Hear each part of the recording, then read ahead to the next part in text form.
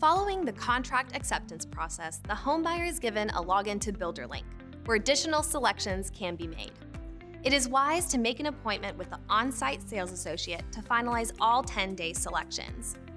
When making an exterior color selection for your home, keep in mind the guidelines provided by Stone Martin Builders. No home should have the same color scheme as a home within 2 lots or across the street. It is smart to ride through existing Stone Martin Builder subdivisions and write down street addresses of color schemes that you prefer, and ask your sales associate to look up those color schemes. Seeing an existing home is helpful in making exterior color choices. You will need to reference the rendering of your home to confirm what color choices you need to make. A home rendering will show you if your home requires a stone selection and what type of siding selection may be required. The exterior color book in the model home selection room shows the brick color combinations with trim color options.